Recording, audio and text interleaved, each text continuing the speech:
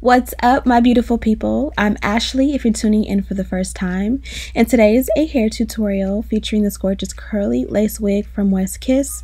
As you guys can see off the bat, the knots are not bleached. I'm going to be showing you how to transform this wig so that it looks super flawless without even bleaching the knots. So of course, as always, I like to give you a really good close-up of what the wig looks like at the very beginning.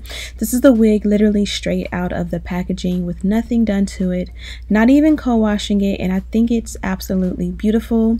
Here's a close-up of the inside construction of the cap. This one is 13 by 4, 26 inches, 180% density. Off camera, I did go ahead and co-wash it, and I used my Aussie Moist, and this is what it looks like after. It definitely separated the curls and calmed everything down, but as you guys can see, the knots are still not bleached, and I did this intentionally. I do recommend that you do bleach your knots if you're able to, but I know some of us are, beginners and we're not very comfortable with it, or maybe you're just in a rush and you don't have time. So this is going to be the solution. I took a foundation that is my actual skin tone, and I used 3 pumps and kind of buffed it in, and then I used three more pumps to buff it in, and then I blow dried it until it was completely dry. Now this is going to act as a lace tint. Go back to the beginning of the video and see how the wig looked like without any lace tint on it, and see how big of a difference that made just by tinting the lace.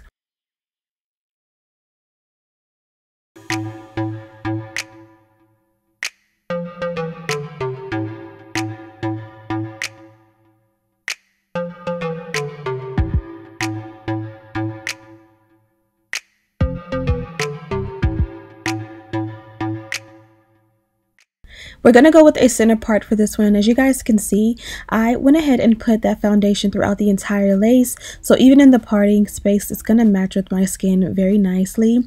Sometimes I'll do the lace tint just on the hairline. It all depends on my mood and what I feel like the end result is going to look like.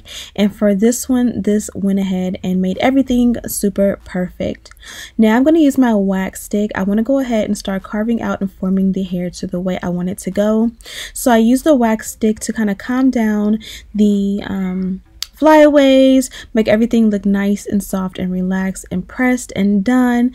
Make sure I stamped out that parting so it doesn't revert, and then I sealed out all that in with the electric hot comb.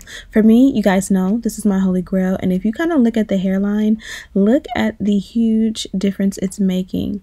You know when you see a wig done by a stylist, how nice the hairline looks?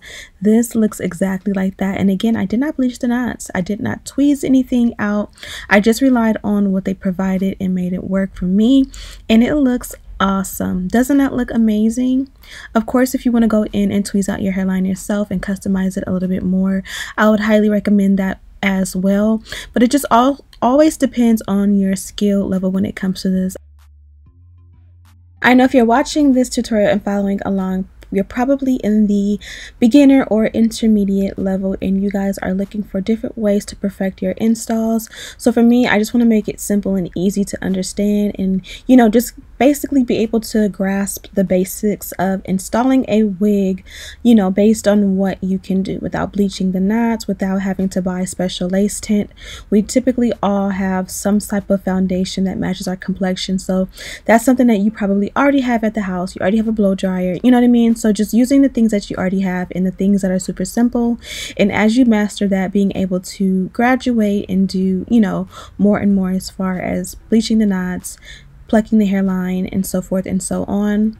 As I'm rambling, I'm also bonding the wig down. You guys know I opt for a non-glue adhesive, and this one is one of my favorites as of right now. I like to bond down the center first, and then I do side by side. One thing I noticed about this one, there wasn't a ton of excess lace around the sideburn area, so I kind of made it go almost like on top of my sideburns and behind the ear, but this one didn't have enough excess lace to go down and make a huge sideburn. You can still pull the hair in that direction and make the sideburns if you want to, but it just won't have the lace under it all the way down, if that makes any sense. So if you're someone who does not like baby hair, I would take more of that wax stick, brush it into the hairline, kind of press it out a little bit with that electric hot comb, and be good to go. You guys know me, I'm going to go with a little bit of baby hair, so you guys will see that, and then we'll go into styling the length of the hair.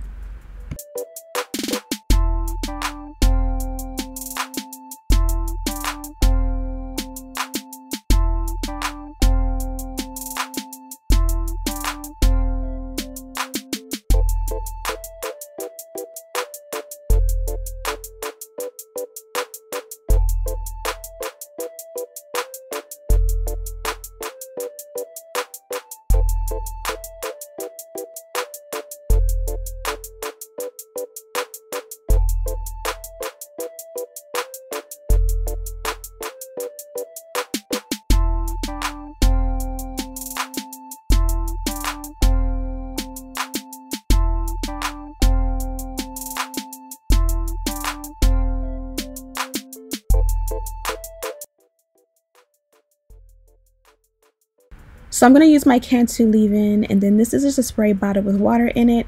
Even though I did co-wash the wig, through the process of the install, it did dry up pretty quickly. So I'm just going to go in and get it damp, not too wet, just a little damp, and then apply product. I do use a lot of product in this video, more so because the wig is super long and I want the product to kind of set the hair so that I don't have to apply product every day. Stay tuned. In a couple of minutes, we're going to jump to 3 days later, and I'm going to show you how I revamped the wig.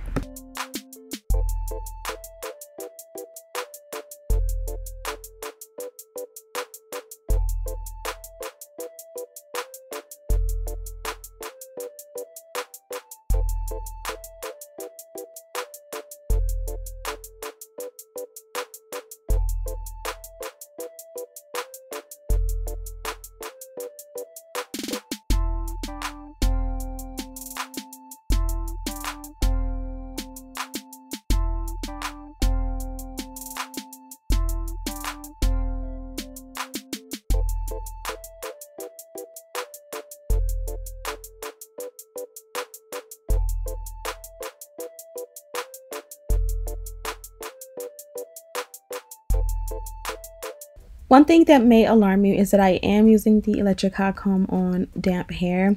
Don't recommend this. Don't try it at home. I like for the hairline and the top of the head to just be super flat, sleek, and flawless. So that is why I'm kind of going in and making sure that everything is flat. Absolutely love the way this one came out. From here, I went to go take delivery of my new truck. So I did not finish out the video, but in a second, we're going to jump to a clip from 2 or 3 days later when I went ahead and finished out this video for you guys. Also, don't forget to wear your scarf around the house at bedtime. This is going to preserve your lace and your hairstyles. And here we are 2 days later with the same hair, the same install. I literally have not done anything to it. That day in between, I literally kept it in a bun, so it definitely needs a little bit of reviving. It's still holding on. Again, we did not use glue. We used a holding spray to bond this one down, and there is no elastic band. So you guys can see 2 days later, two showers later, maybe 3, everything is laying smoothly. All I have to do is kind of pull the curls apart and redefine them. So I moisturized the hair with a little H2O, and then I'm just going to use a little bit of mousse. When I have full hair like this, I don't like to go in and detangle daily. That kind of is what deters me from wearing curly hair. I kind of want it to be a simple you know, hassle-free situation. So you see me kind of pulling it apart and using my fingers to rake through and define the curls. And then I'm going to go in and kind of slightly touch up the lace. I'm going to add a little bit of my holding spray to bond it down, just so that it doesn't slide back at any given point, because again, it's not an elastic band underneath. So I just want to make sure everything is good.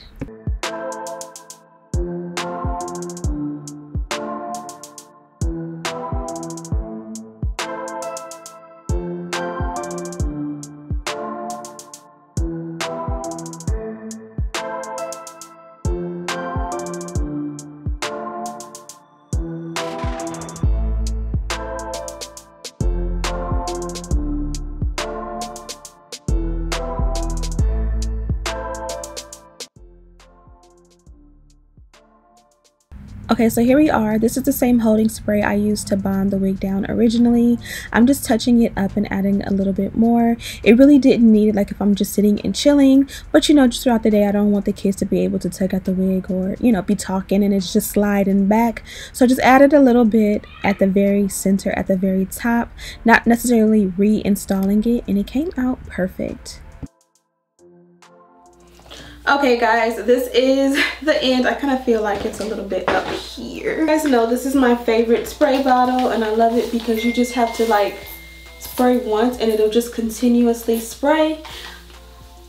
This is a 3rd day hair that I've revamped. I came on and did the intro. I've been meaning to edit and get the video up, but it's just taking me this long to put some makeup on and come and give you guys an outro. So as you guys seen in the beginning, I used my Cantu. I've seen a couple of people use this you know, like as a styler, like a leave-in on their hair. I like it, but I also like a heavier conditioner, which is usually why I'll use an actual rinse out conditioner like the Aussie Moist, typically, because I feel like it's thick, it's heavy, it'll define the curls super easy, it'll weigh the hair down so that it just kind of gives me more of a nice body and defined definition, I guess. But that one did work good. It wasn't bad. I just usually like a heavier product, so it's all about preference. And then yesterday, however you see my hair when I first came on in this last clip, is literally how the hair has been for the last 2 days. So I went and I did my hair on camera. I went out, enjoyed my day with the family. We got a brand new truck, so we went to go pick that up, came home. I kind of put it into a bun. Day 2, it stayed in the bun, and then day 3 here, I finally went ahead and took it out. And as you guys can see, I didn't bother with detangling with the comb. I kind of finger combed it and it looks amazing. It's not like clumped together or anything like that, but this time I did use a different product. I used an Old Faithful, which was the mousse in the black container. I think it's out there. That is a mousse. You guys know I use quite a few different mousse for different things. That mousse there I never use on my hairline, so when you guys see me come back with another mousse on my hairline, that was completely different.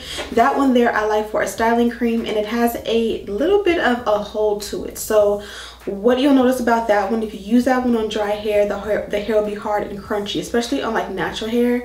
Because I did moisturize the hair, it still has a like light hold to it. Like these curls kind of have a little bit of a crunch to it, but when I'm wearing hair like this on an everyday basis, I kind of like it to have a little bit of hold. So usually a great like routine or method to do would literally be to get the hair damp, use a little bit of a moisturizing conditioner, I can't even talk, like Aussie Moist, and then put a little bit of that on top for a hold, and then use like a Denman brush to kind of like rake it and define the curls really good. Let those set, and that will literally last you for a couple of days. So if you guys want to see me do a video on that, I will. But it's kind of like a lock method situation where I'm not using oil, but you're using like a couple of different products, not even a lock method, but like a wash and go type of situation. Even though it's a wig, I think it would work good. As I said before, this one came from Westkiss Hair, and their packaging is pretty much as the same as it always has been. They did give me I do find that their boxes always end up a little bit mangled through shipping and handling, but what's great about that is they always end up giving me the or they will give you to the dust bag so that you can store your wig and it'll look really cute. They also give a headband. You guys know how I tie a scarf around my edges always. Well, they give you one, and this one has their logo on it, but truth be told, like if you don't want to advertise for them, it also is on the other side, not there. Obviously there's nothing wrong with rocking the logo, but you know, some people just don't like rocking logos, so that's cool. This one does not fit glueless on its own, so they did include the elastic band to make it glueless, which is perfect. And then they gave me a pack of wig caps. All in all, my only con to this wig was that it did not come with the knots bleached, but as you guys see, I was able to show you how to finesse the wigs, and it looks really good, and I did not even bleach the knots. The only thing I did was co-wash the wig, which you guys see me cut to that clip. And then also the parting is not that elongated. I prefer like 4 to 6 inches of parting. This may be 4.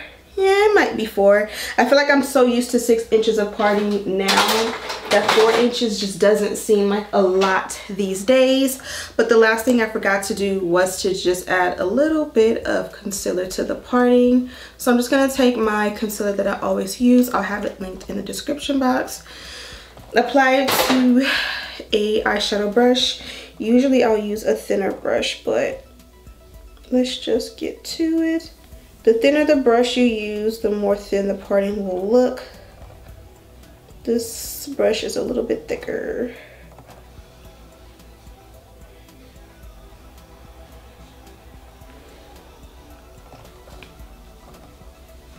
And you guys see how me adding that opened up the parting and made the wig look a little bit more complete.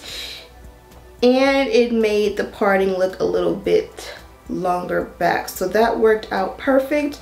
Just don't forget to like pat it in or blend it out because you don't want it to just be sitting on top of the wig. Again, if you do purchase this wig, I do recommend that you bleach the knots.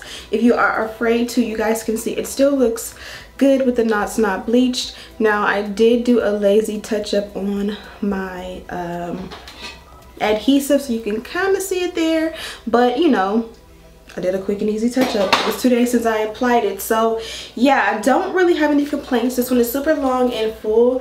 This one gives me beach vibes. If you're in a little 2-piece bikini, I think it looks really good with a nice full hair look. All the details and a link to this wig are in the description box as always. Also, don't forget to like, share this video, turn your post notifications on. We are on the road to 250K. We are like maybe 6K, 7K away from that. So don't forget to share my videos. Let everyone you know about my channel. It would help me so much if you are watching this video and you're not subscribed, if you go ahead and hit that subscribe button. If you have multiple devices in your household, go to your other devices, go to the YouTube and subscribe there too. Thank you guys so much for watching. And as always, I'll see you in the next one. Smooches!